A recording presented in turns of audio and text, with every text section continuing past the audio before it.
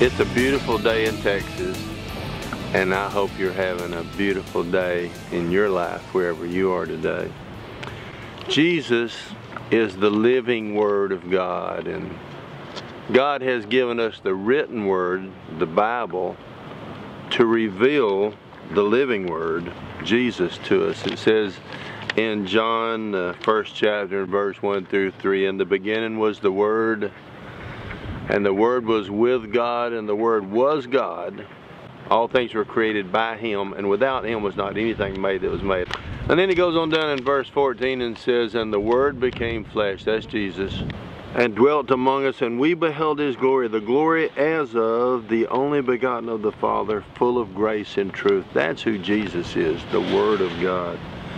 Now there's another place in 1 John 5 and verse 7, it says, for there are three that bear record in heaven, the Father, the Word, and the Holy Spirit, and these three are one.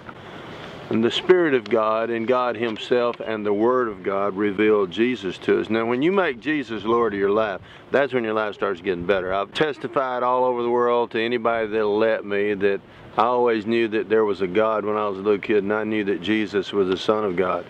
But I grew up and got in rock and roll and became a drug addict, made a bunch of bad choices that really cost me a lot of life because Jesus was not my Lord. He was my Savior. I believed that He was the Son of God, and I told people that.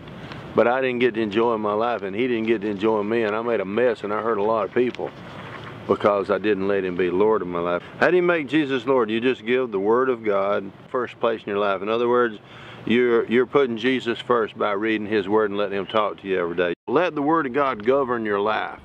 Let His Word determine your choices and actions, and in doing so, let Jesus be the Lord of your life. Let His Word dominate you. Let His Word, who is Jesus, become the Lord of your life.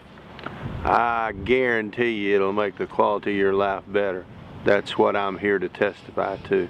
God loves you, and we do too. I'll see you tomorrow. Bless you.